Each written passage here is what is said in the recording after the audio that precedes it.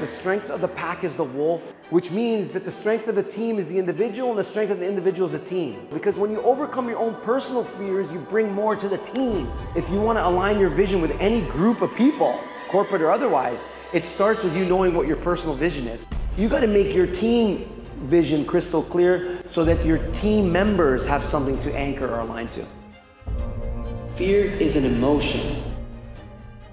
Every challenge you're given is the challenge that you want to embrace. Before cancer, I had this dream of being a professional hockey player, and I got cut. But after cancer, I was crystal clear that I want to do something amazing.